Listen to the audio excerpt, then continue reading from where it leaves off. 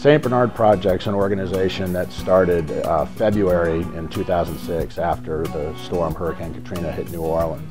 And it's a primarily volunteer organization that has rebuilt over 500 homes now in New Orleans.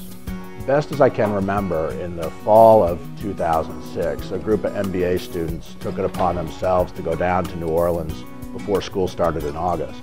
They came back with all sorts of great stories about what fun they'd had, and the MBA students got wind of it and decided they wanted to make it part of the philanthropy effort. So every winter and spring since then, we've gone down as a group to work with St. Bernard Project. St. Bernard Parish is a really interesting place. The years I lived in New Orleans, I rarely headed out that direction, so I didn't know that much about it. But for 5-6 years now, I've been going down twice a year and spending time there. The people are incredible. One of the things that's neat, it's a very blue-collar area.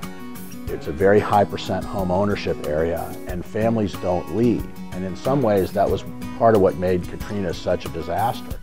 Usually if something bad happens to you, you go move in with your parents for a while, or you move in with an aunt and uncle or a brother for a while. But entire families lost their homes.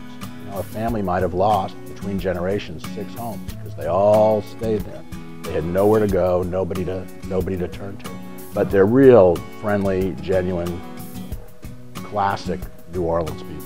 We're fortunate enough while we were there down in New Orleans to meet the homeowner of the home we were working on, where we were hanging drywall, and he was actually able to spend probably about 10-15 minutes with us just telling us his story and where he had been and gone and how he's trying to get back home. It's really great to get to see your fellow students in totally different clothes than they normally wear, doing something completely different. You're working together not on a group project, but on holding up the heaviest piece of drywall you have ever felt trying to do that ceiling. And then at night too, we've gone out to Cafe Du Monde, gotten in patterned sugar fights, and we just have really good times together. One of the things that has really impressed me is how thoroughly the MBA students have adopted this cause. It's really incredible to me that every semester since that first trip, we've had a group of kids willing to go and give their time.